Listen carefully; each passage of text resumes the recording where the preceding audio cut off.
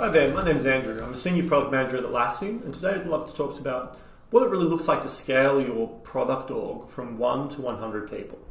Now, this is actually something I'm really passionate about. I've been really fortunate to be involved in 8+ startups and worked in corporates in my career, but I've started to see some really similar trends across all these different product orgs.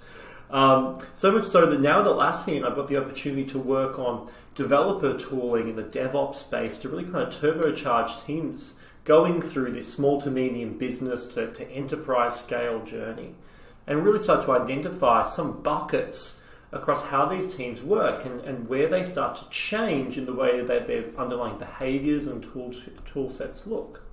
So let's break down this kind of journey from 1 to 100 and think about a 1, 5, 10, 30, and 100 headcount kind of bucket. We lean into the tool chains and practices that empower these teams and not so much talk about the talent acquisition strategies. However, a super interesting subject nonetheless. So let's take ourselves back to thinking about starting a startup. Potentially some people in the audience may have begun their own startups in the past. And if I could think about myself going through that startup journey, I would have really wished to have told myself that security is a non-negotiable development workflow requirement from day one. Right? Modern software development is really fast because it's assembled, not built from scratch. We leverage open source libraries consistently, and that's great practice. But we need to remain vigilant around what those open source packages may have inside of them. And at times, there's a lot of vulnerabilities. So we need to manage this inherent risk by staying on track of it over time. Gartner reports that of applications online right now, 70% leverage open source packages. And of those 70%, about 75% have vulnerabilities with them. And of that 75%, 51% of vulnerabilities take more than a week to remediate. So you can see that it's a constant threat and something that really needs to be managed as part of underlying sprints and backlog grooming to triage and manage this work for teams to execute against. A really cheap way or low-hanging fruit solution to dealing with vulnerabilities from a really early phase of your product where you're making decisions that you'll be building on top of over time and you want to make sure you reduce your risk profile from really early on, is to leverage software composition analysis tools, SCA or SaaS-like security tools, to provide that visibility into your risk posture, even prior to the first deployment you ever do on your new product. So let's say that things are going well, the app that you're building is starting to gain some traction and some friends, potentially even maybe 1 or 2 hires have come on board to help you. Everyone has opinions on what best of breed and what kind of best practice looks like around development workflows. And you start to see that everyone's picking a different kind of tool to do their job. And I'm kind of here to tell you that toolchain sprawl, the sense of going from 1 or 2 tools to start using lots of tools as part of software development, is fundamentally a fact of life. And it might sound quite counterintuitive, but as long as you're using the trade-off of managing your underlying budget and runway, don't tool reduce just yet if it can help you move fast. If team members are leveraging software that they feel comfortable in and they're getting outcomes, lean into that for the time being, right? And if there's opportunities, connect development tools to your work management suite to enable non-technical team members to be part of shipping value as well. Non-technical team members in this case being like business analysts or product managers, maybe even QA engineers if you're a really conscious business that have brought them on early. So at Atlassian, we think about this concept of kind of toolchain sprawl as open DevOps, the sense that you can leverage our tools like Jira and substitute in and out other Atlassian suite products. If you want to use a different kind of SCM provider or CI/CD tool, we make it really easy for that to still plug into Jira and provide value to your workflow. So you can see where the work is at any point in time.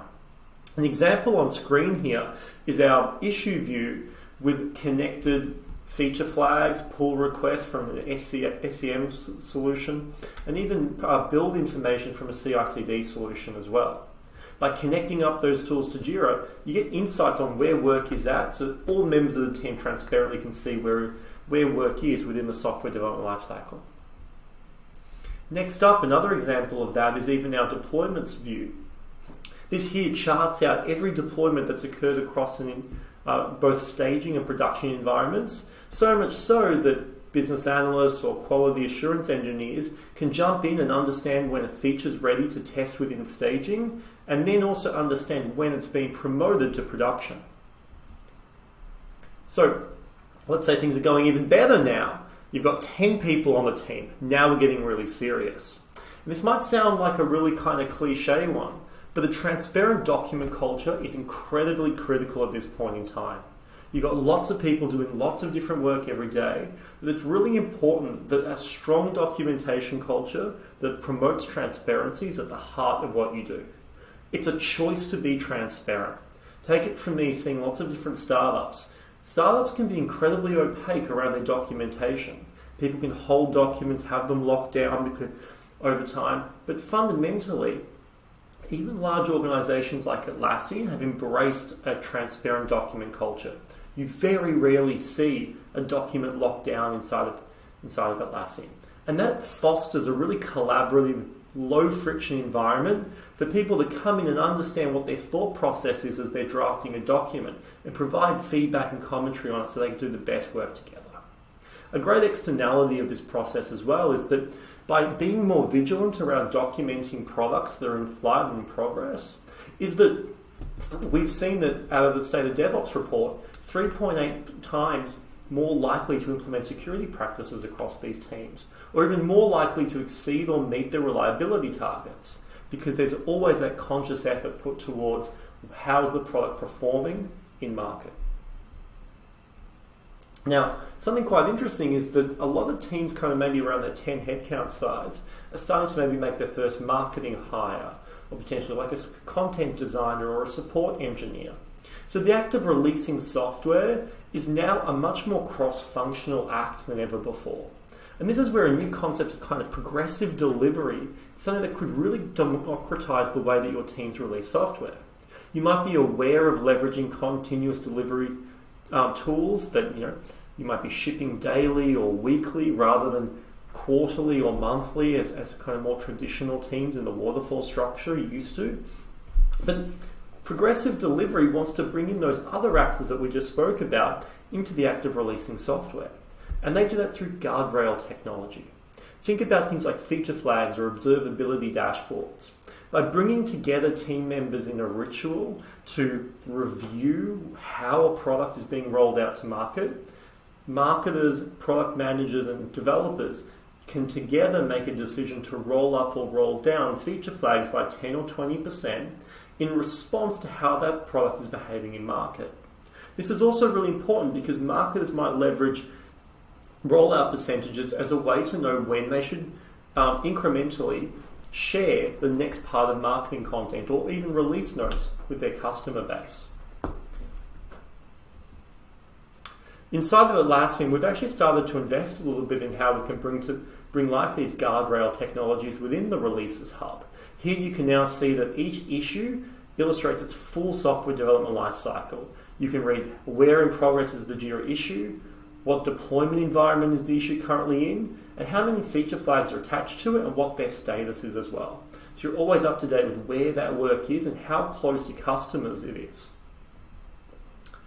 Now, next up, let's say our organization's been growing quite a bit. We've got multiple engineering teams at this point in time. Well, a really important thing to note is that as these companies grow, you build it, you run it structure is incredibly valuable in order to keep scaling and moving fast over time. This graphic attempts to illustrate a number of microservices that might exist within a company. And Team A have chosen the best tools that they need to build service 1 and 2. But if there's an issue, it's actually quite challenging for Team A to move over to potentially maybe Team C and help on Service 5. Because not only do they need an understanding of the underlying architecture of Service 5, they also need to come to understand what the tool chain is that team's leveraging. So the insight here as teams are growing is that it's not just about documenting and having a good understanding and subject matter expertise around the services the teams deploy. It's just as important to have that level of documentation and that redundancy around tooling as well that teams leverage to build software. Let's jump into another insight now. At the 30 headcount level, we want to turn back to security. We spoke about it as our first trend, and it's really important to litmus test how our security practices are growing over time. And for that, successful DevSecOps culture teams can be measured by the number of non-technical team members involved in security-related rituals. What does that mean? Well, it means that non-technical team members need to be more exposed to what security practices and vulnerabilities their underlying products and services are encountering. Think of a world where product managers understand the vulnerabilities that exist within their product, and they're actually starting to prioritize resolving vulnerabilities ahead of net new feature development or tech debt work for that sprint. It's a really nuanced way that illustrates that there's a lot of alignment and clarity around security and its importance within an organization. Sometimes you might also see this referred to as shifting left security practices.